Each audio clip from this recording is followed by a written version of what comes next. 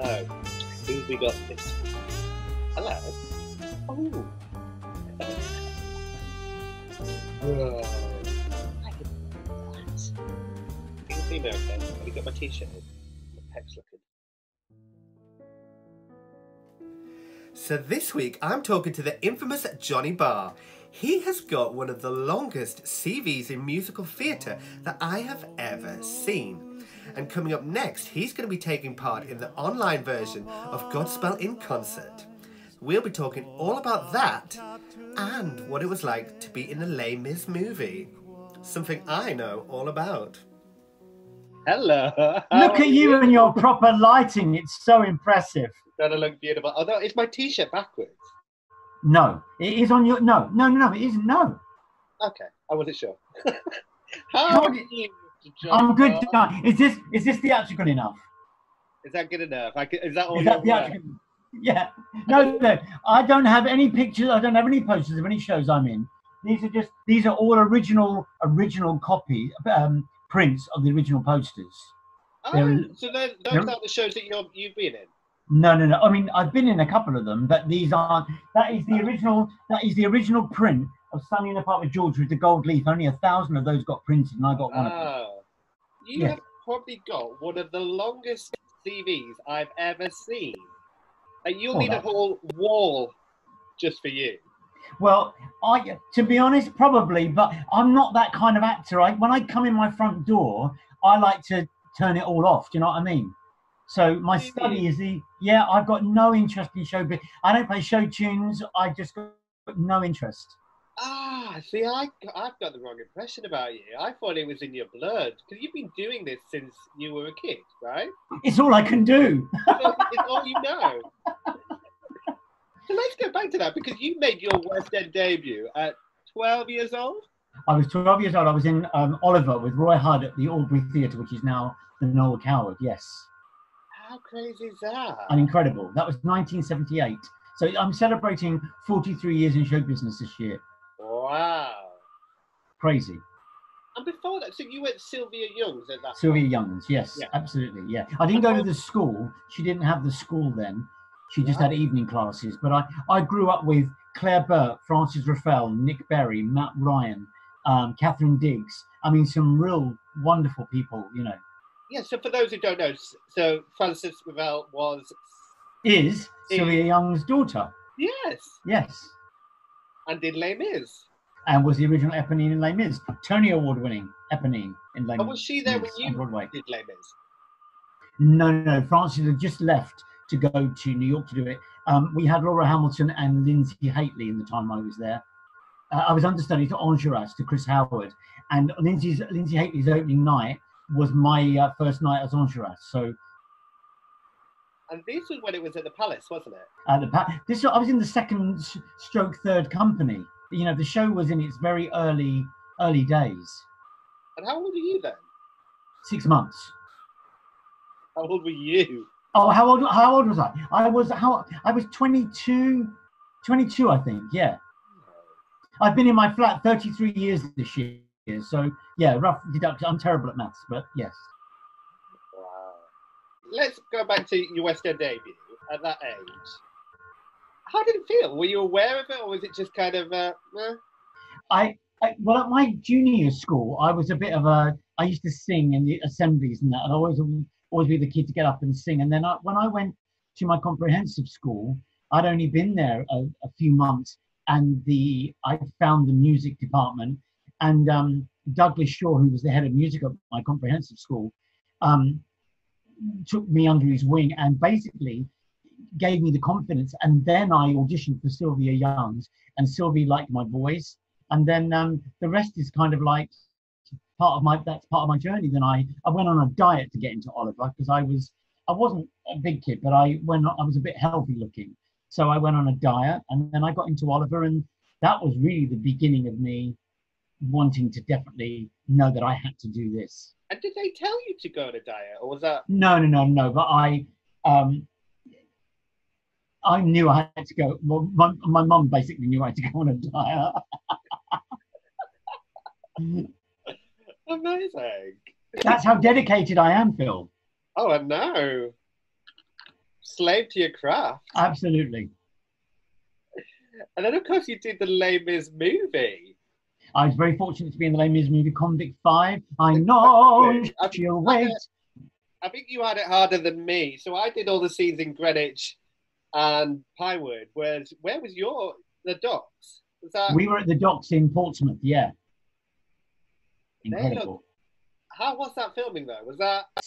6 days in stinky... The only way the extras kept warm was by peeing on themselves. And it's by the end of it was literally like, oh, that's yeah.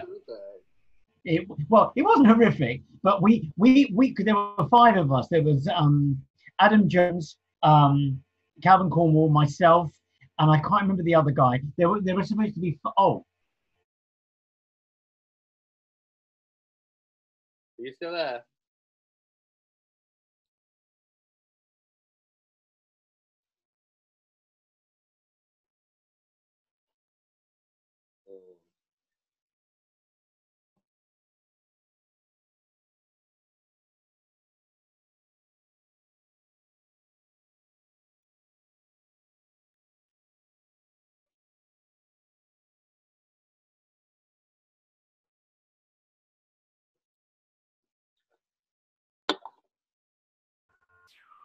Hello.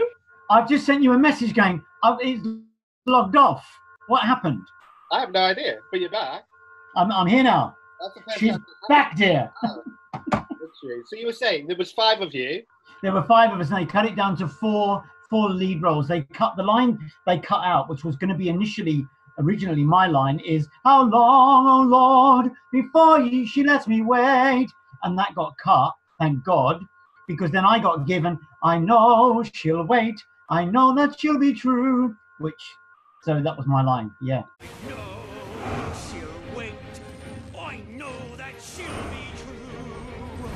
And they used my line on the Oscars. There you go. They did. It was a great audition process because I only had one audition for it. I'd tell a lie. I had to go in and meet Nina Gold and do a singing. Do you hear the people sing to the camera just like this? And then my recall was the day before I started rehearsals for pantomime, back in 2011, and I'd shaved all my hair off. I mean, I'm quite bald anyway, but I shaved it all off. And it was so funny because Tom Hooper said to me, this is probably a really stupid question. He said, "But would you mind shaving your head?" And I just went. And what is funny is they asked me not to shave my face or my hair for 3 months. And I looked like a tramp. I mean, I shaved my hair regularly and I shaved like every other day. And I didn't. And I got there on the first day of filming. And until the week before we started filming, we had our teeth made.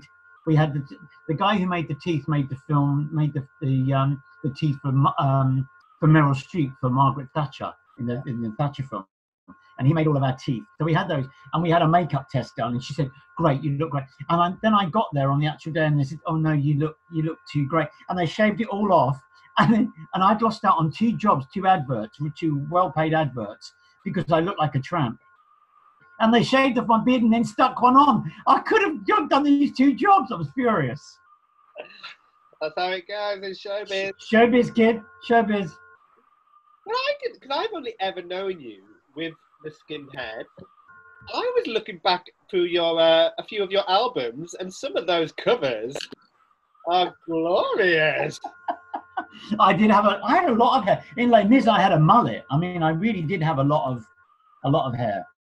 I think, is it the one for In Whatever Time We Have? That is a smooth barnet over there. Absolutely. There was a lot of hair going on. So let's talk about them. So 5 albums you've had now? I've made 5 solo albums, yes. Wow. And how did that first start? Like, because this was back before you could... I mean, it's easy now for anybody to just log onto iTunes and upload something. But your first one came out in 96? 1994. Right. In Whatever Time We Have came out. But basically, when I was doing my cabaret down at the Mountbatten Hotel, and a lot of people were saying to me, "Do you have anything so I can buy?" So I made some dodgy tapes. So I went to a studio, and recorded like a demo really.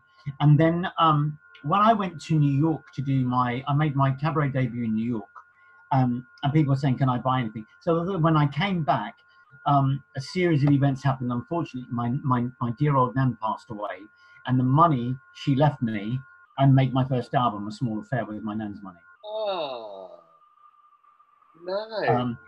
And then, so I was very blessed. And then I had a bit of other help as well with that financially, but a lot of it was basically my nan's money. So it was one way of my nan living on, because my nan really believed in me, you know. Yeah. Have you got any plans to put them all onto iTunes? They're all on iTunes, yes. Nice.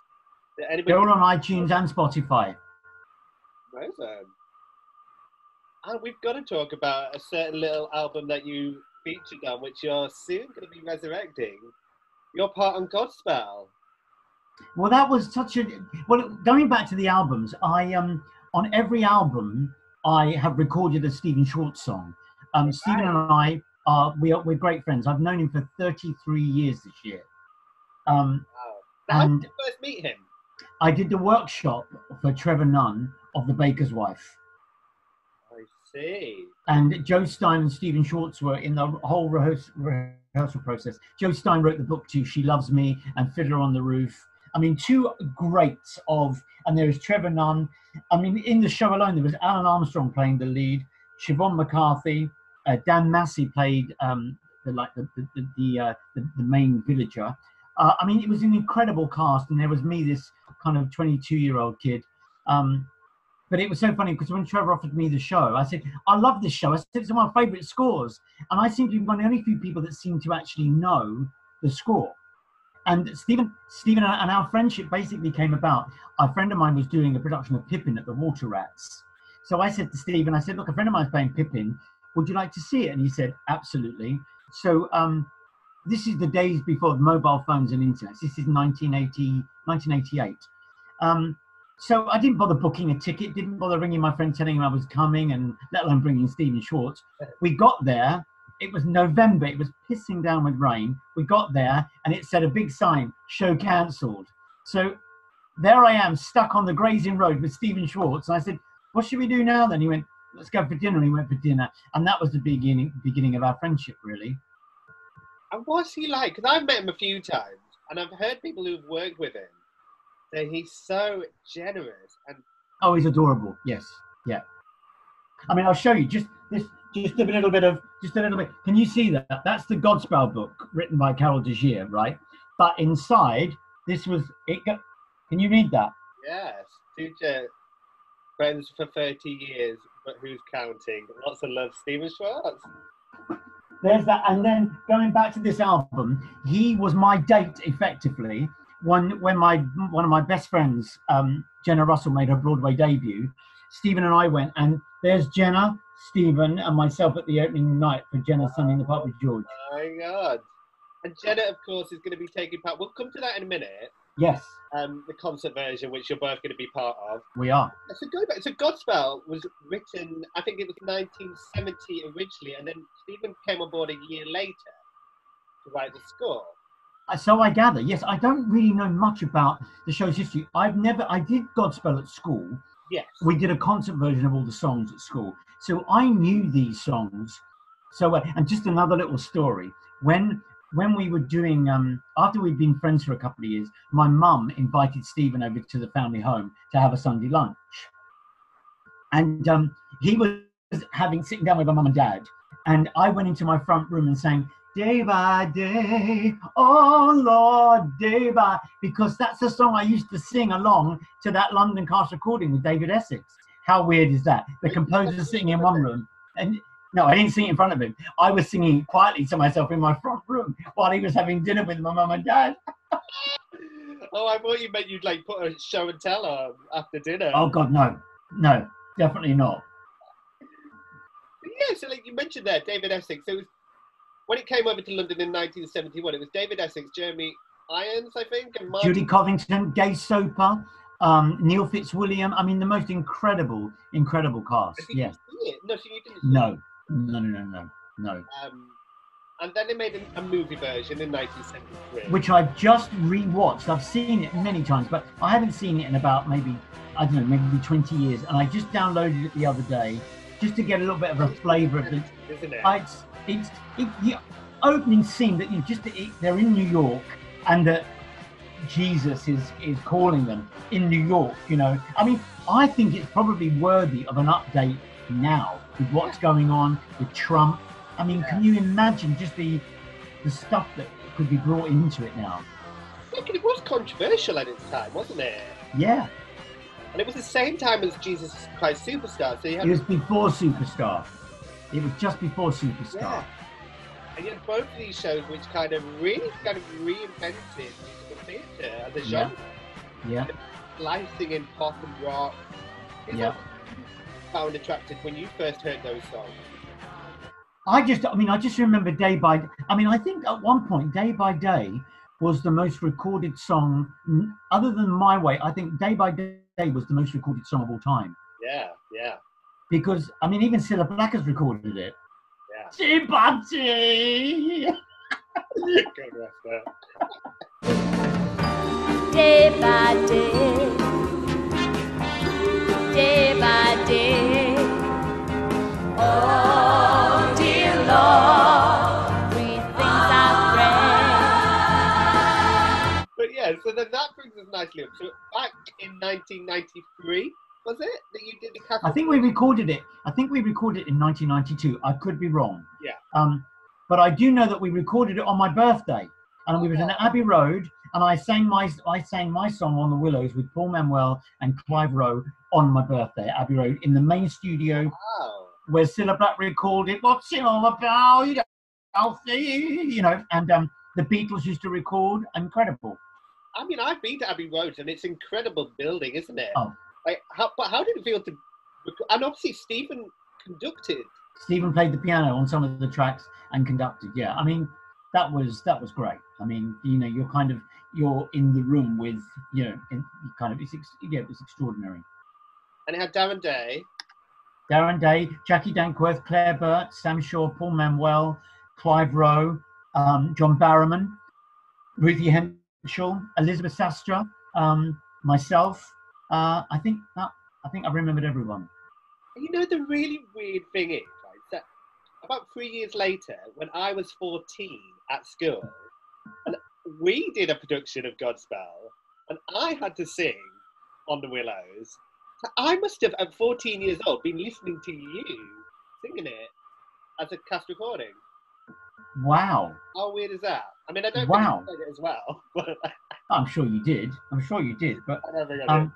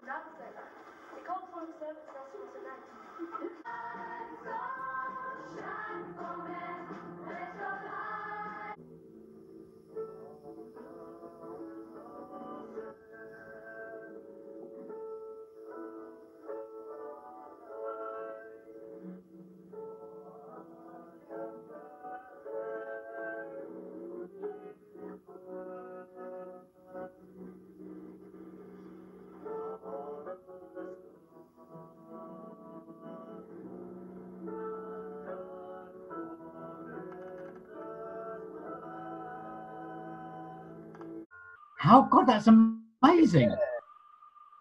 I mean, a lot of people, that is their the go-to recording now. I don't know, you know, not I'm saying it's definitive or anything. The first one that had it as a feature every song in that kind of, including the prologue. The Babel and Beautiful City. Yeah. Maybe that's why. Maybe in Wikipedia, I think it comes up as being it's the most concise version. Yeah.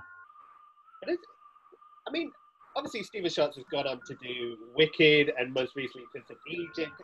He's a legend, but like he is. Godspell seems to be one, along with Children of Eden, it's one of those shows that isn't really done that often. I think the last time I mean, last time they did it was a concert version at Hackney Empire 5 years ago. Yeah.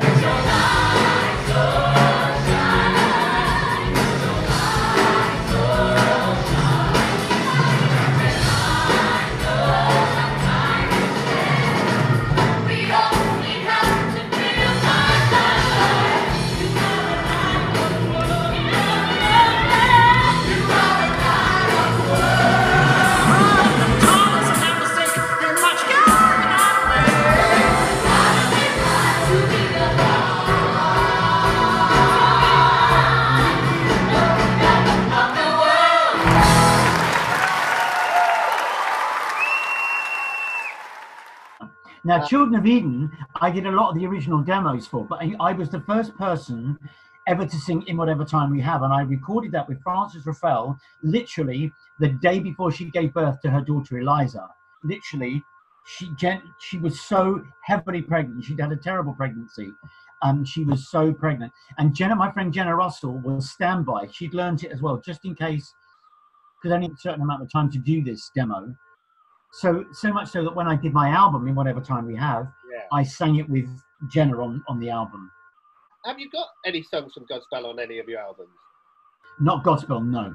I was going to ask, are there any songs? So obviously, you've now come back for this special 50th anniversary online concert version for the Hope Mill Theatre. And again, so you're reunited with Jenna and Darren. But this is obviously such a strange environment. You won't actually come face to face with them or see them. No. Independently. That's the great shame, actually, because I'm doing On the Willows on this version is on myself. I start it, and then Jenna joins, and then we join, and then Sally Ann Triplett finishes it off, and then the three of us. And I recorded my vocal. Jenna's just done hers, and I think Sally's doing hers soon. And then we've got to film it. I don't know how we're going to do that, but you've changed it up. So you haven't got Clive or Jay back. You've got the girls. I've got the girls. And how is it? Have you sang duets with them? Sure you have. Well, Jenna and I have known one another since we were kids. Yeah. Jenna's a huge part of my life. And Sally and Triplett I have known forever, because Sally and Jenna are great friends. Yeah. So, but Sally's like Jenna and I. She was a child performer, and and then kind of. So we're still hanging around. And how come? So you've worked with Michael Strassen, the director. Twice. I did Assassins for him. Yeah. At the Union Theatre. At the Union. Did you see that? I did. Yeah. I mean, it was an incredible. I mean, the cast for a fringe show. You had Nick Holder, Glyn Kerslake, Lee McDonald. Paul Callan. I mean, Joe Alessi playing Zangara. I mean, Strassen directing. It was just the most extraordinary. It's one of those shows that I look back on with such fondness. Thinking, oh my God, And the late Nolan Frederick, who was the first ever black balladeer. Wow. He played like Obama, which was very groundbreaking for Strassen. And then before that, which I also saw. When you did Tommy. I did Tommy after. I did Tommy after. Oh, was that after? That was after, yeah. I did Tommy I actually did. It's very funny. God, I've just thought about this. I did Assassins when I was 40, and I had my birthday. Our first day of tech was my 50th birthday on Tommy. So 5 years ago. And that was a beautiful production. So you had Danny Becker, who's now in. I love Danny Becker. Yeah. And who had Giovanni Spano? Was that? Well, look, I had to do a duet with Giovanni, and the man is a god. I had to dance with him and sing with him. And I used to say to Strassen and to Mark Smith, the choreographer, oh my God, he's so, I mean, he really is that triple threat. But do you know what? He made me really up my game. I was on the wings every night before going on, because it was like a Fosse routine. Everything was very precise. And again, I was playing the old kind of character in it. So, but I mean, oh my God, that boy's voice and talent. And he's such a beautiful boy. I mean, he's just, I'm very, very fond of him. I mean, very fond. Obviously, having worked with Michael twice in the past, how has it changed? Now, how have you had to adapt to doing it online? Well, Strassen being, I mean, we were friends before we worked together. We'd known one another for years. And he made an album, I made an album, kind of, so we were kind of in that periphery, in that kind of, we've both been in Les Mis. With Strass now, because we're in touch anyway, we FaceTime and all that stuff. And Strass is great like this. He's just going to make he's going to make this so beautiful. I know he had a great conversation with Stephen Schwartz the other day. He has this concept of, I think you can call it a timeline or like a heartbeat. So say, for instance, On the Willows will start, and then when Jenna comes in, I'll press like this line and I'll kind of do that. And then she will come into the frame and then I will move out. So it's going to be they're getting animation and it's going to be wonderful. I truly believe this is the first time Godspell would have ever been seen like this. And I think also in a funny way, will really make the listener listen, because they've got no scenery, they've got no one eating a bag of crisps or picking their nose or having a sip out of their, actually you can sit there and just watch this incredible cast sing these incredible songs. Did you feel that when you were recording it? Did you feel a pressure or kind of... Oh, yeah. My friend Natalie Green recorded my vocal up at her studio, but recorded it in her shed. But she's got all the top-notch technology. And I said, I want to sing this better than I did, when I was, how long is 1992? That's quite a long time ago. That's like 28 years. Yeah, it's a long time. Well, I can still, you've heard the recording, I sent it to you. I think I sing it better now than I did then. You sound amazing. I had a little sneak preview, and it is sounding incredible.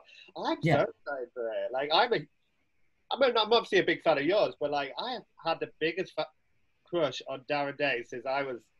Oh, it's gorgeous. So, I can't wait to see him resurrect it as well. Yeah. And of course, you've got other bit like Danyl Johnson, got Natalie Green. Natalie Green, who's doing Prince of Egypt with Danny Becker, at the moment. And Jodie Steele. Yeah, it's incredible. My great friend Ali Jiear, I got involved. I spoke to Thomas and Strassen, and I said, well, what about Ali for that song? And I went, could you get her? And I went, if anyone can get her, I can get her. So I rang her and said, would you be interested? And she went, oh my God. Again, Stephen Schwartz loves Ali and he loves Jenna, basically through me. But that's how, it's amazing. So yeah, it's incredible. And we've got to talk about the Home Mill Theatre. So this was obviously set up 5 years ago by the boys Will and Joe.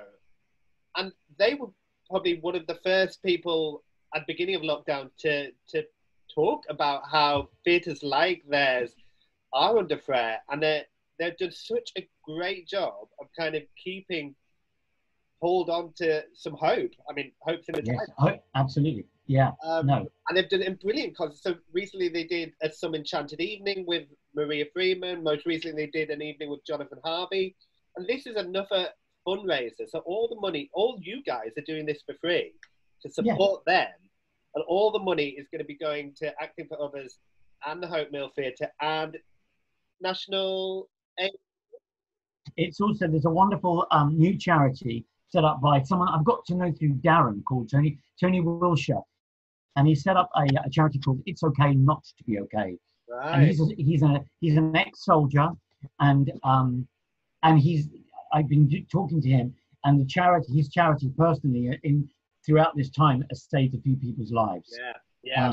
Darren talk about it already. Yeah. So I should have worn the T-shirt today actually, but it's in the wash. Sorry, I wore it the other day, but I should have worn that. But I think that's a great charity. I might wear it when I record my song. Actually, it might be quite nice. But I think this is a great idea. Yeah.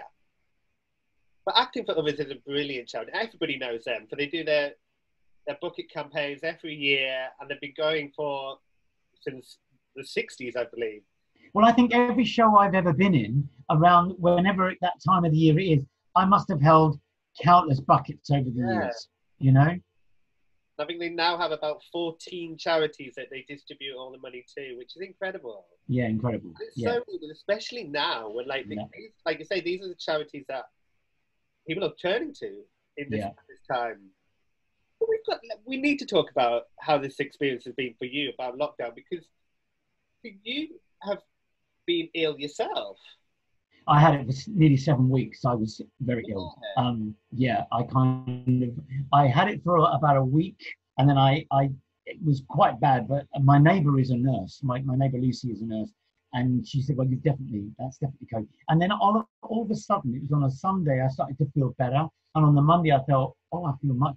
And then by the Monday evening, this cough and this fever and this darkness, it was horrendous. It went on and on and on like that. It was pretty. I didn't have to go to hospital, thank God, but I rang my doctor, and it was really, really scary.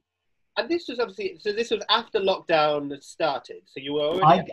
I came down with it. I'd been teaching at Urdang all day on the Friday the 13th, and I teach for 7 hours there on a Friday, which is a long day, and I'm usually tired anyway. Look, I'm getting old, you know. But I got in that night, and I got a takeaway, and I literally thought, I really don't feel right. And on the Saturday, I got mail from Urdang and a couple of the other colleges where I teach saying, no more teaching for the foreseeable future.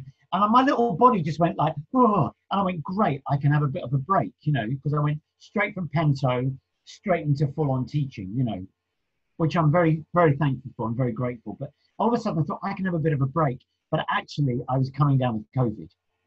It was horrendous. Yeah, it was not nice. And obviously, so to see what was happening with this virus, and then to get it yourself, how did you feel? Were you worried?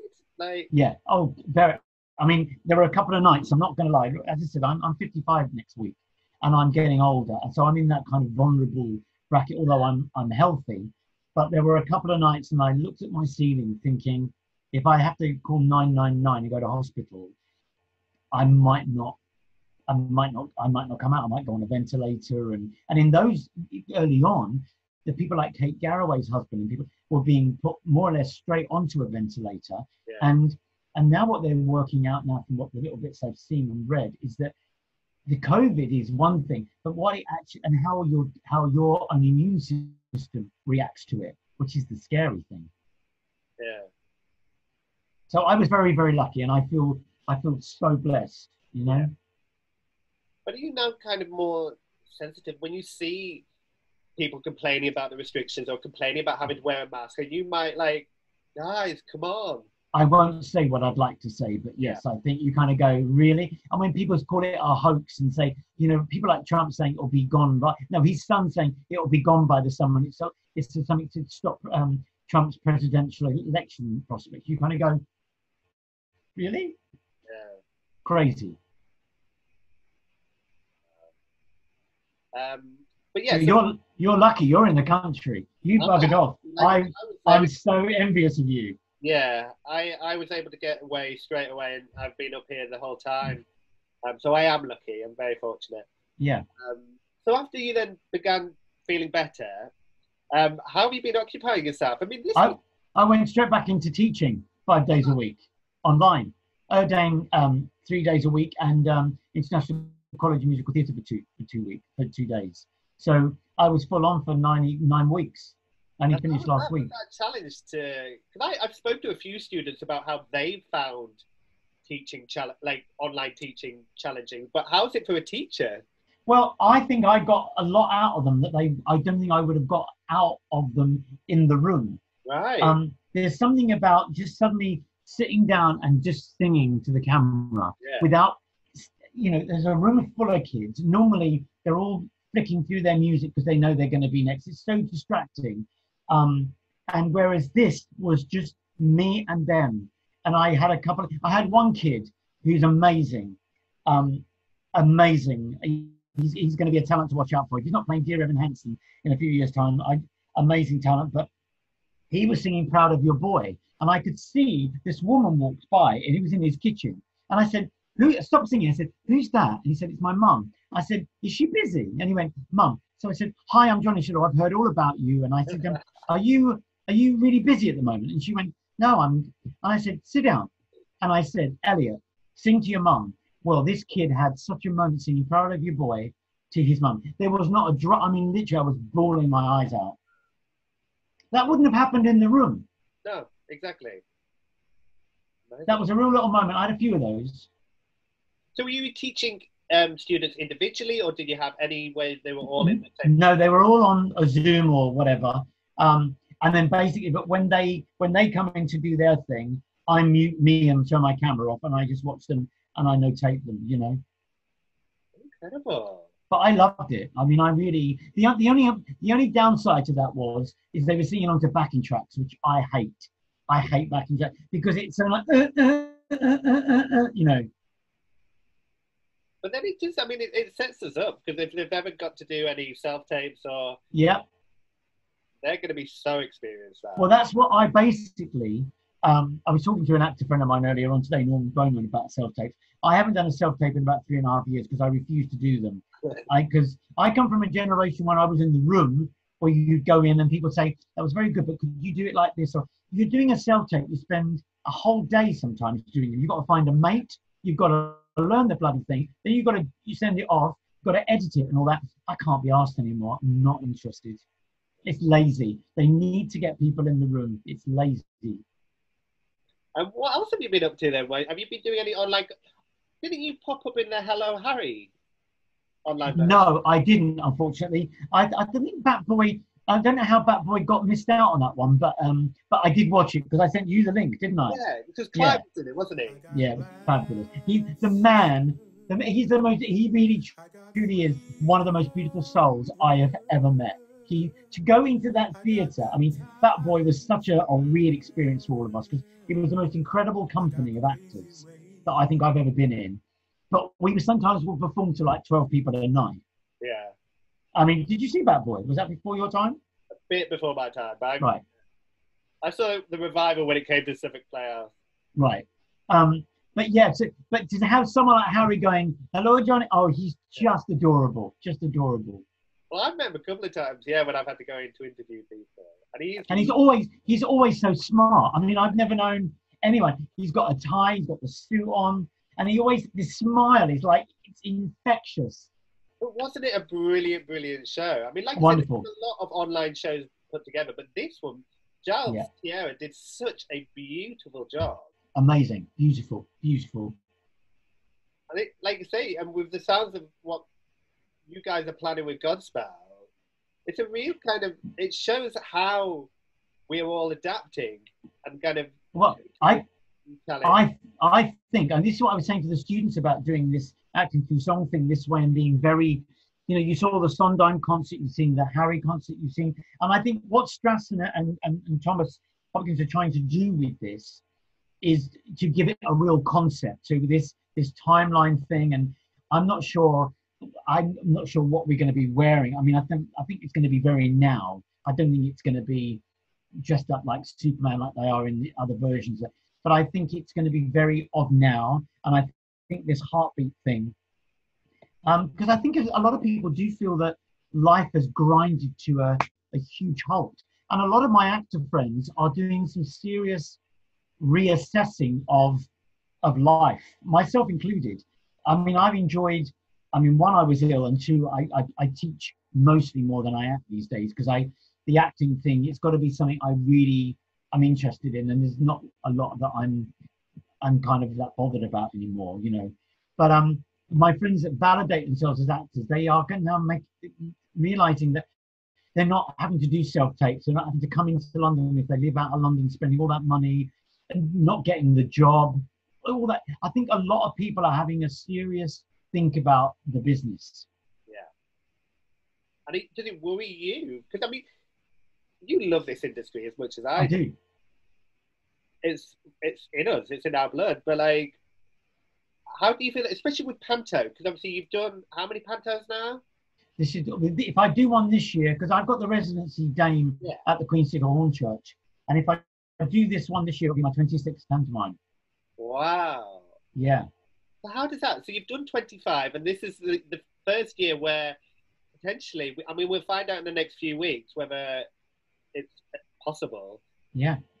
I mean, how does that feel, the prospect of not being able to do it?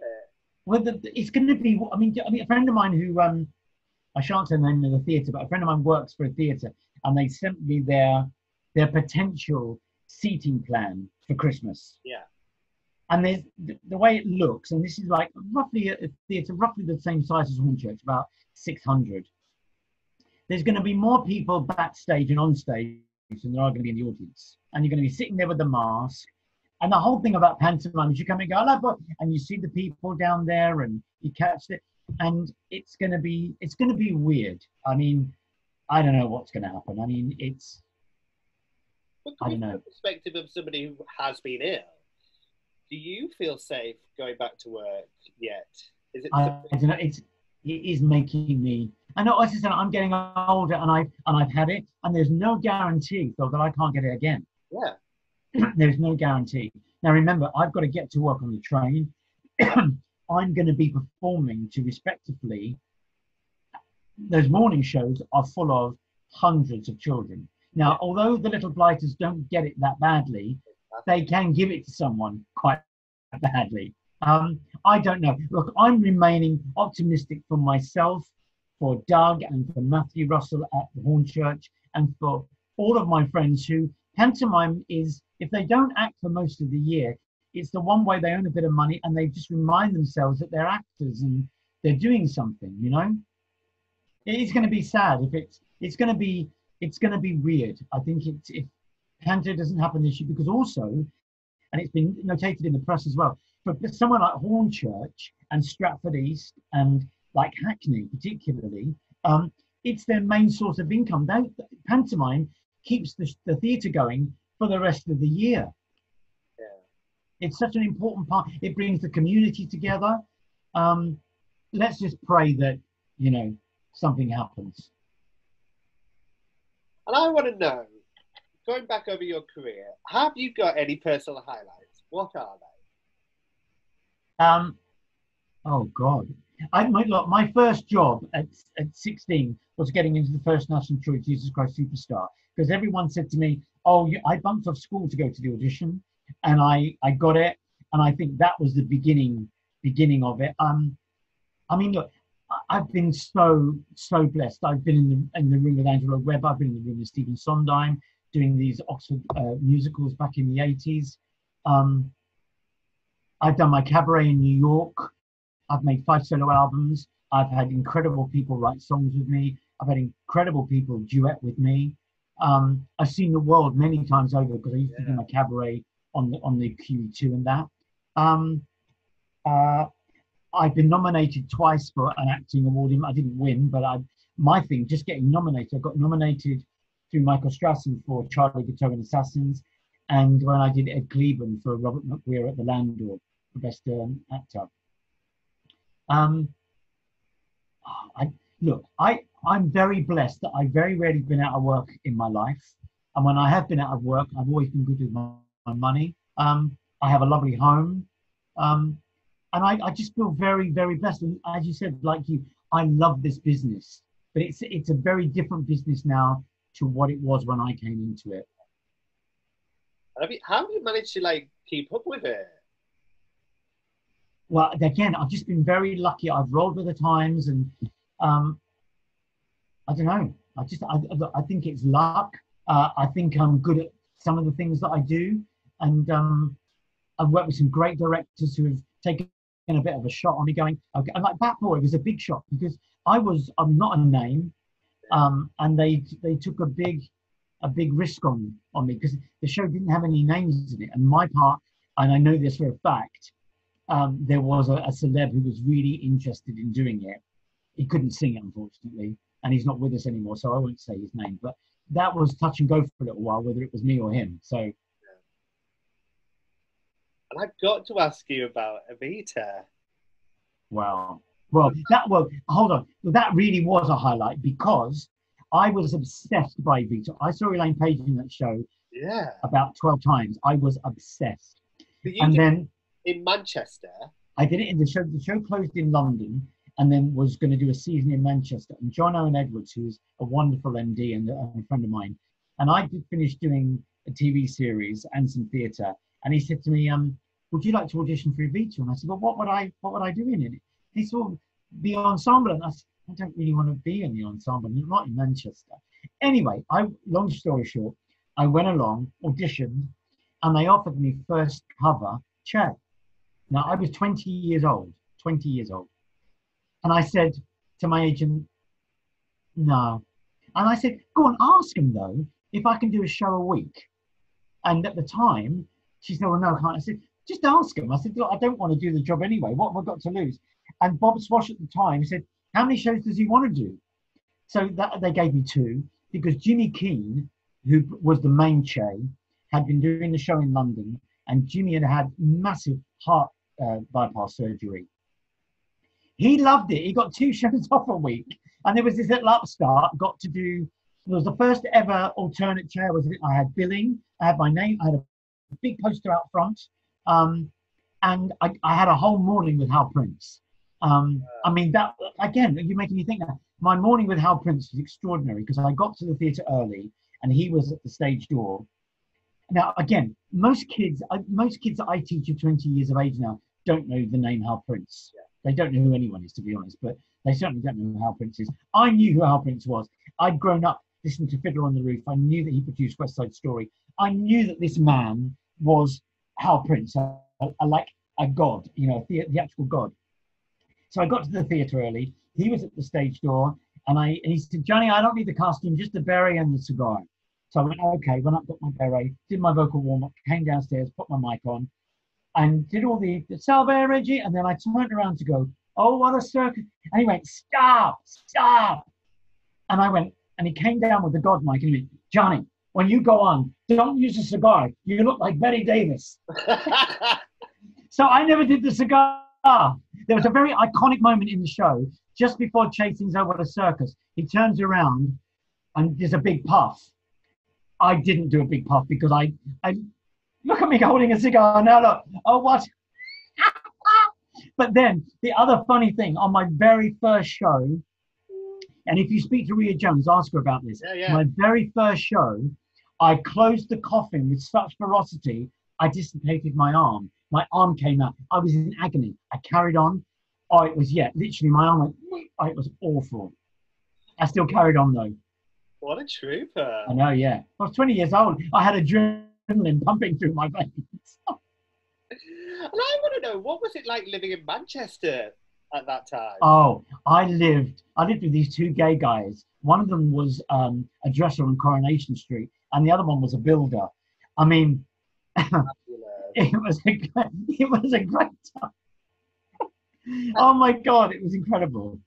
I love Manchester. It's like, obviously I'm northern, so it's like it feels like home. But I think out of London, that's probably a city that I would probably gravitate to and live there again. Well, also the Evita company was a great company. Yeah. We had, what was the name of the place around the corner to the? What was the name of the pub by the? Palace? Yeah. No, not the Palace. The Opera House. Oh, you're the Opera House. I'm not sure. No, I can't remember. But all the choir used to go in there, and we used to go to the press club. I mean, we could be up to 4 o'clock in the morning. And I don't drink. I've never drunk, but I could stay up late when I was young and bounce back. I couldn't do that now. Do you ever get up to Manchester at all? I've done a couple of concerts up there over the years. But no, I love it I mean, don't forget, when I was there was no Canal Street. There was none of that. It was, you know. Well, hopefully once the Hope Mill's open again, you'll have to, because they're doing Rent, hopefully, in October, if all goes ahead. There's nothing in Rent for me. I'm too old, dear. No, but we could go watch it. We could go watch it. I could be your date. I can be your stagey date. Lovely. I think that's going to be spectacular. Luke Shepherd, who's directed Anne Juliet and In the Heights. Right. Rent's one of my favourite shows. It's funny, I was in New York when Rent opened and I didn't go to see it, and I kind of regret it now. I'd love to have seen the original cast of that. When it came to, they transferred it to London. Right. I mean, we're talking like 98. God, yeah. I saw it when I was 16. And then, yeah. I mean, you could do Rent now kind of via lockdown. You could probably do that online as well, actually. Well, it's going to be interesting to see how they've scheduled, they pushed it back to 30th of October. It was supposed to be in August, right. But they moved it back to 30th of October. But it still remains to be seen whether they're going to have to social distance within the cast. The thing is, Rent is such a physical. I mean, it's like we were saying earlier on this morning on the phone. with shows like Prince of Egypt and that. I mean, Yeah. the choreography alone is like Cats. They're everywhere, aren't they? You can't socially distance physical theatre like that, you know? It has to be adapted or modified. But hopefully it won't be compromised. It'll just be, like I say, a new way of presenting it. Speaking of Cats, though, so were you involved in the Cats in Quarantine? Oh, I did it. No, I did it in oh, it was an incredible cast. We did it in Cyprus. Ollie Thompson was Monica Strap. Louise Dearman was Grisabella. I was the oldest, fattest Skimbleshanks there's ever been. David Layton did the choreography. I mean, it was. I'd always wanted to be in Cats. Yeah. But then I said, but I can't dance. And they said, well, anyway, long short of it is, but I did have to do. There's a bit of me online. Have you ever seen it? When I get the Jellicle ball right, and I'll send it to you. It's hysterical.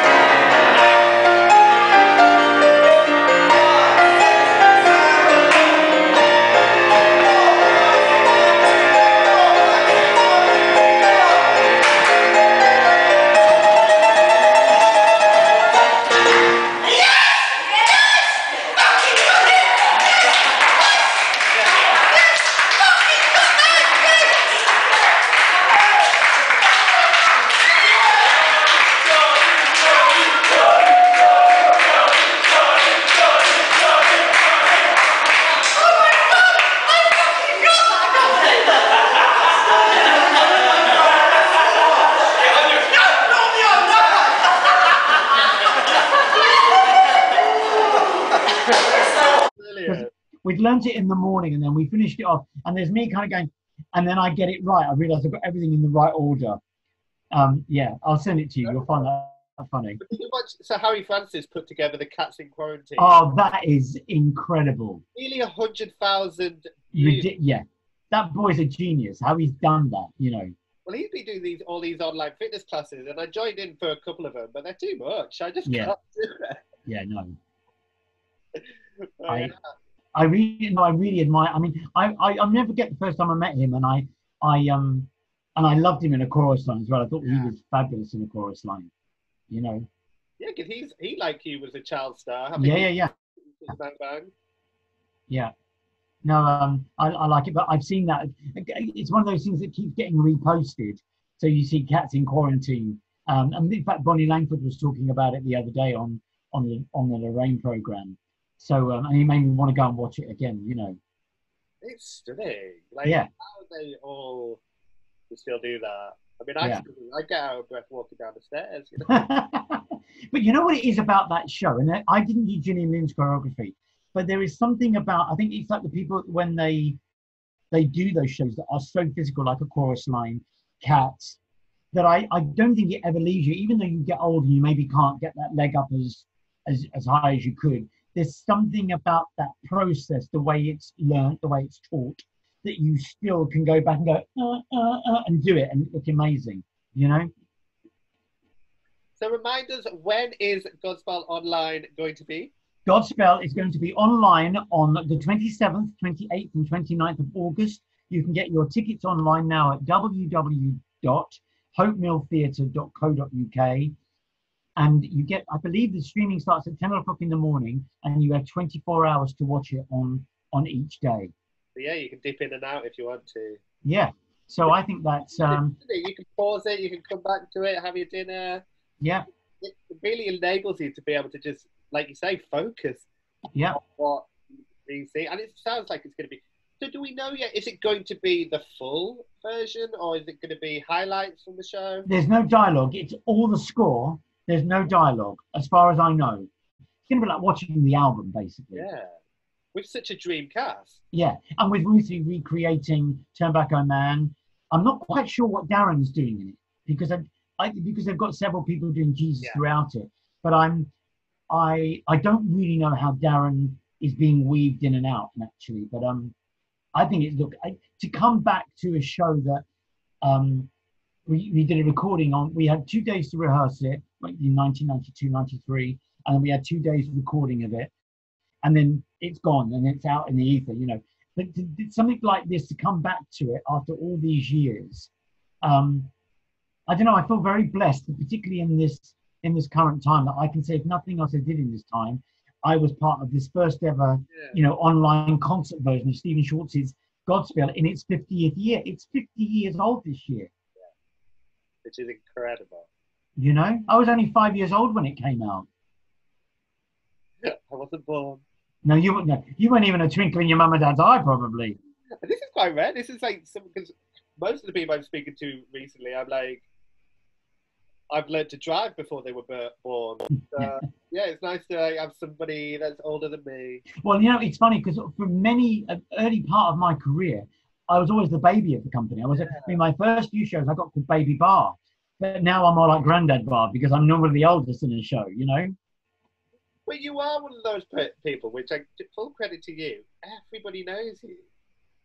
Well, thank you. I described you as infamous, and I meant that as a compliment. It was like, I'll take it. No, because you are. I think there's people within the industry. I mean, everybody does it for different reasons, but there's something authentic about you.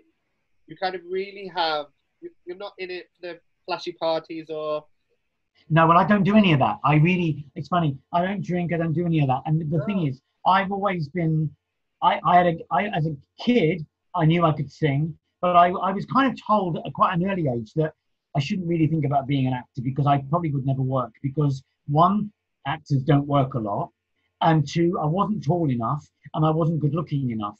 But my voice, you know, and thank God I was so adamant that and look, I've had the most incredible, and then of course there have been jobs when they said, look, I wasn't good looking enough or I'm not tall enough but you know what, more often than not, now, you know, my height and my look and everything is my thing, you know. And what advice do you give to your students who are coming into this now?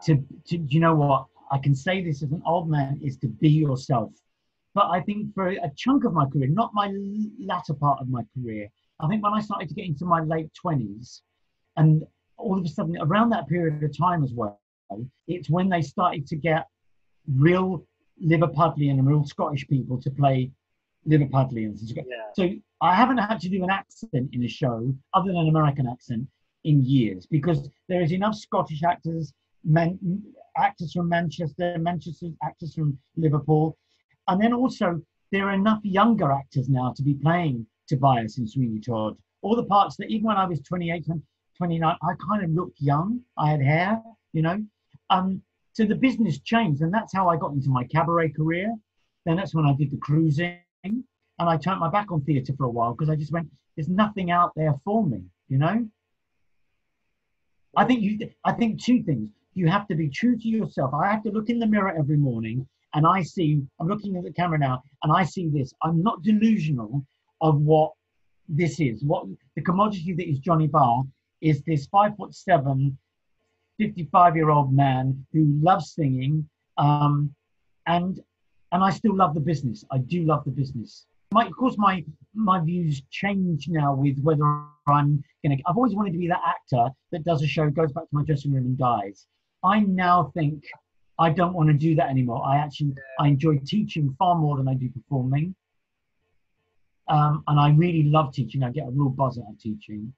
I love seeing them pushing them. You know, and I don't treat my students like students in the room. I treat the room like it's a rehearsal. So I'm very, you know, you won't know unless you make mistakes. I've made so many mistakes in my performing career. I've forgotten lyrics. I've cracked on notes.